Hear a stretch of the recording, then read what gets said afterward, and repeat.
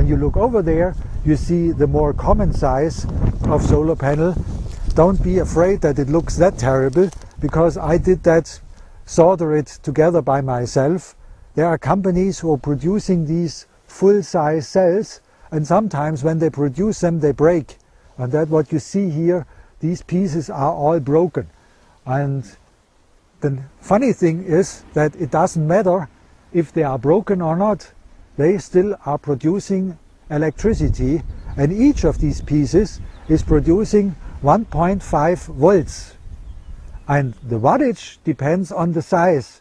So this one will produce much more watt than a small one or a broken one.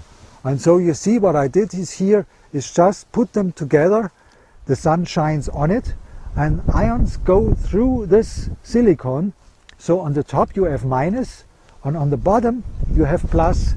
And so I grab the plus from the bottom and bring it here to the next one. So this is then the first 1.5 volts, comes here, feeds in here. The next one has 3 volts.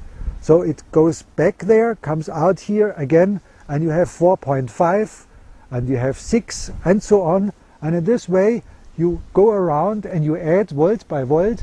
And at the end I want to have the 28 to 30 volts that I can feed my batteries, because here we run the whole thing on batteries, and this is feeding in the batteries with 20 volts, and the wattage is depending on how much sun is shining and how big the area is.